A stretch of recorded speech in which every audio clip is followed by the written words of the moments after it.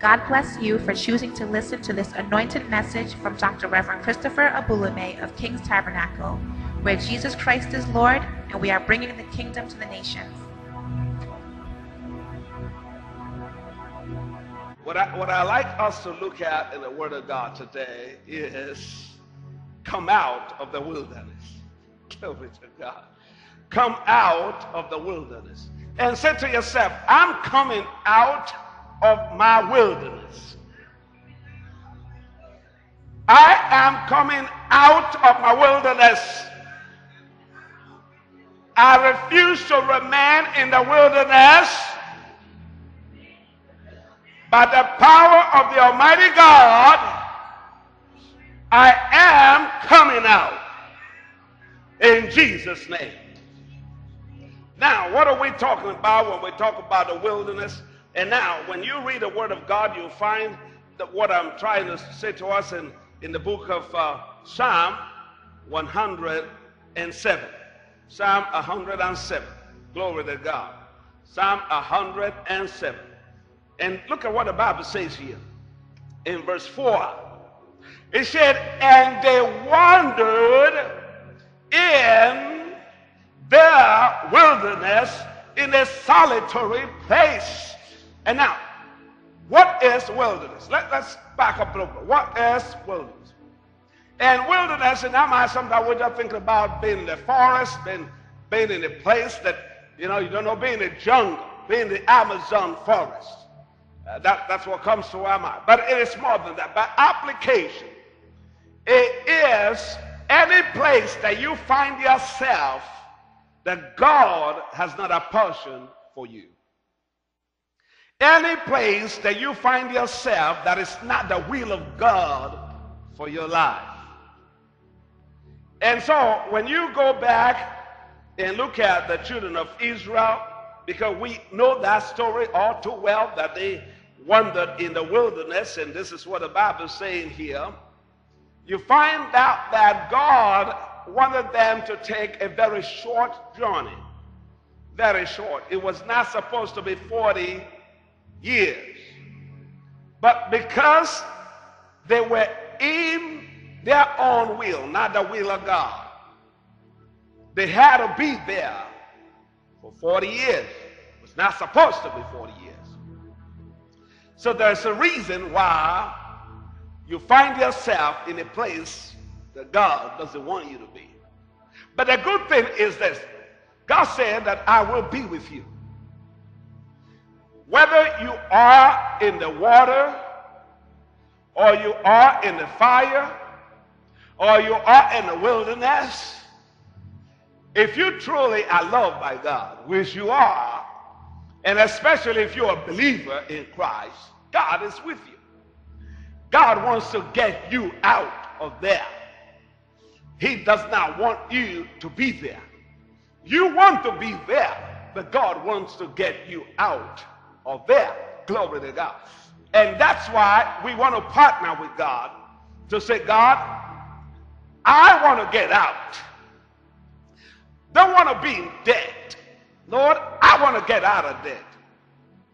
Lord, what can you do, Lord, to help me to get out of debt? Lord, I'm going to get out of this mental torture. I just feel pressure in my mind day and night. And I'm not able to concentrate and pray and read the Word of God. Lord, I want to get out of it.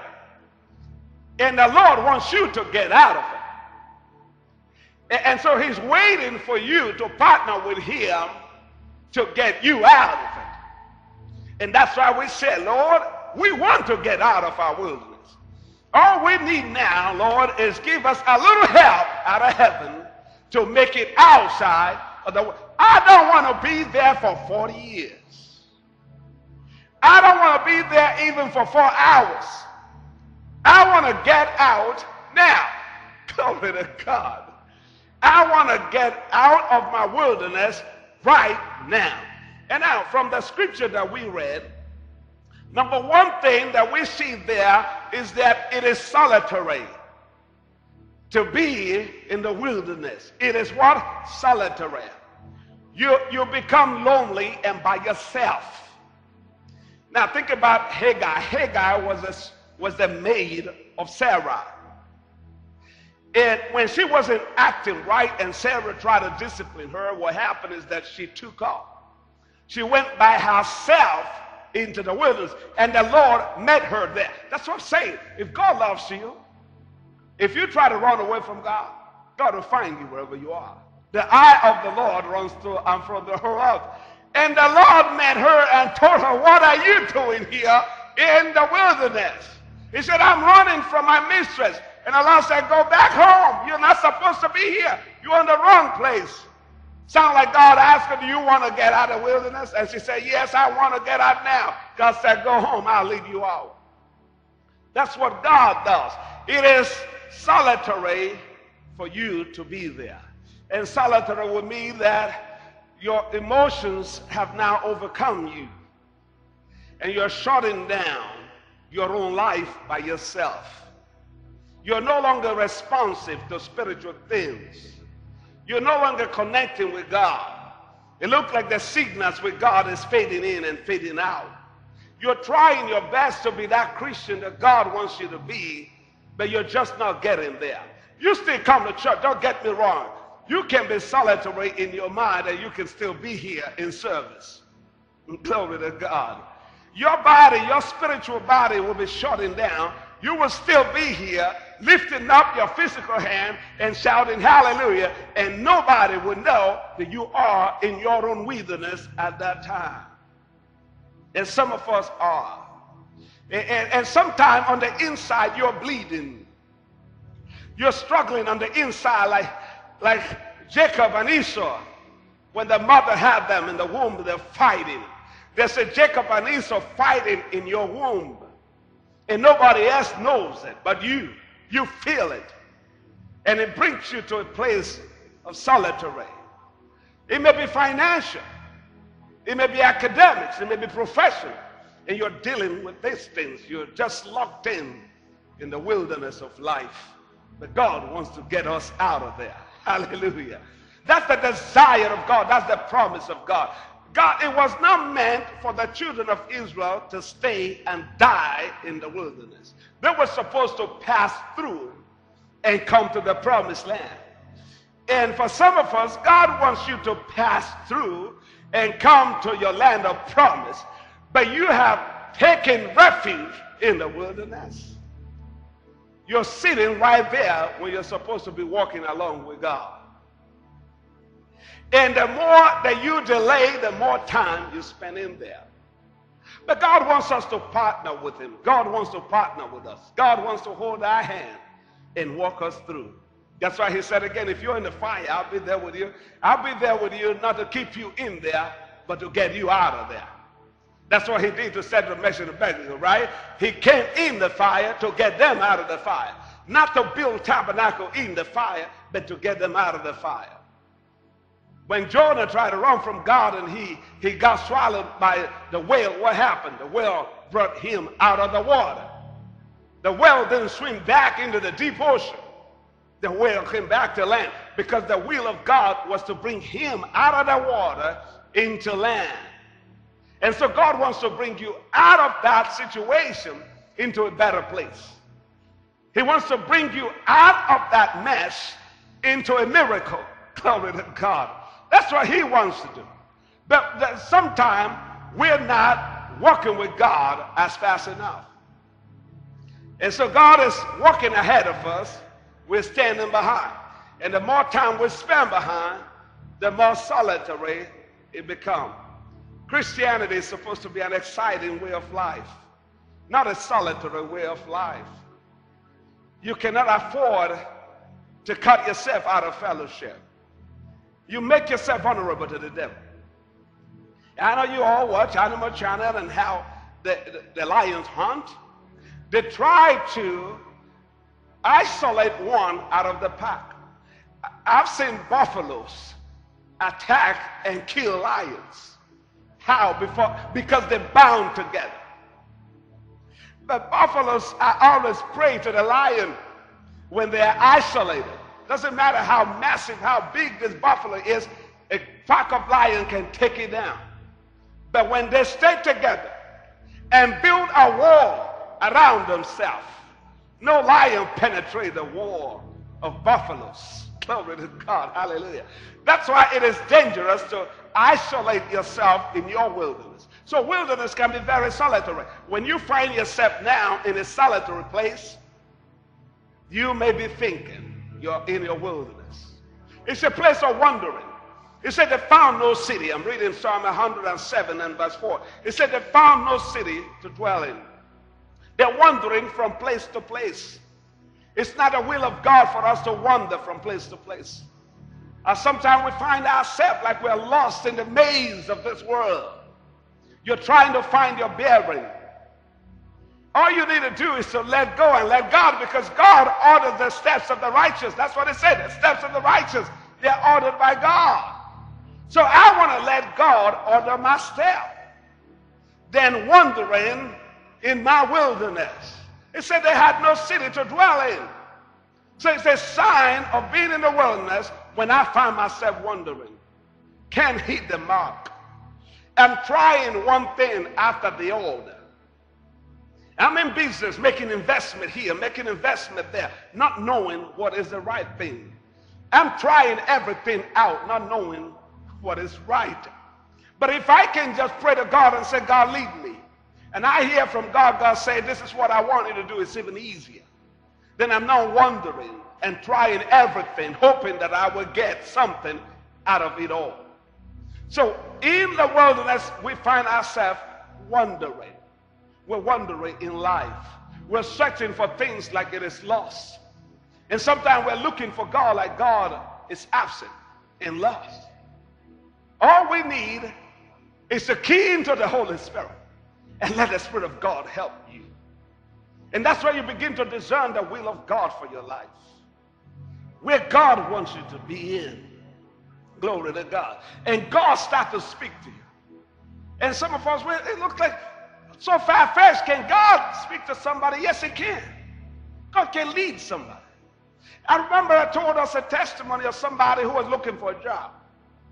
And so he went for an interview, and they selected some of them and said the rest of them, go, we'll get back to you. Never got back to this man. But on this day, as he was laying down on his couch, and the Lord said to him, dress up tomorrow, go to that place of work that you were interviewed in. Lord, why should I? They didn't call me. Lord said, get dressed, go. And he said, what do I have to lose? And God had said, dress. And went to that place. And everybody was seated. Those who were called for the second interview were seated. And he didn't know, he didn't get a message, but the Lord said, go. And he joined them and sat down. And not quite a few minutes, the boss came in and said, everybody come with me. And he got everybody into another room, registered them all, took their information and said, you are hired. He was not called, but the Lord told him, join them. And he joined them. That's somebody who is led by God. And God still does these things. Most time we're too much in a hurry to even listen to him. God is trying to get your attention. You are on the fast lane. You're just zooming past God. And it looks like God looked through the window and said, there he goes again. There she goes again. I'm trying to get his attention. But he is wandering in his wilderness. And that's why we said today, we want to get out of the wilderness. Don't want to be there no more. Don't want to be in solitary. Don't want to be wandering all my life. I want to be in the will of God every moment of the day. And now verse 5, it said, hungry and thirsty, and their soul faint in them. It's a place of hunger. It's a place of thirst. It's a place of fainting soul. I just talked about Hagar. When Hagar was going in the wilderness and Abraham gave her a pitcher of water. And with Ishmael, they both went. And after some time, she got hungry, she got thirsty in the wilderness. She put the baby down and she said, Lord, I don't want to see the baby die before me, before my eyes. I don't want to see my eyes. I don't want to see my baby die. I want to go apart from my baby and we both die. And immediately the Lord showed up and said, Hagar, what are you doing here? He said, the cry of the baby, not your cry. The cry of the baby has come to me. I've heard his cry. He said, this baby, you God, I'm going to bless him too. I'm going to bless him and bless his generation. He's going to be great. And so what am I saying here? When you find yourself spiritually thirsty, you're dry. You can't pray, can't read the word of God no more. Church is no longer excited. You come in here, you're mad. You're mad at everybody, mad at God, mad at the praise worship people, mad at the preacher. You're sitting there, you're mad. Nothing interests you no more. You're in a place that you ought not to be. You're in your wilderness at that very moment in time. Glory to God. And it said it's a place of thirst, a place of fainting soul. The soul is fainting. And it said they cried unto the Lord in their trouble. It's a place of trouble. Don't want to be there. When you are bombarded on every side by trouble, you need to start to call on God. That's why he said, call on me in where? In the days of your trouble. He said, I will hear you. I will answer you. I will show you great and mighty things. You find yourself being bombarded and in a wild wind, and there's so much going on unending. That shows you it's time to start a call on God. Don't stay at home and try to deal with it yourself. Call on the name of the Lord. And in verse 9, for he's satisfied. This is what the Bible says.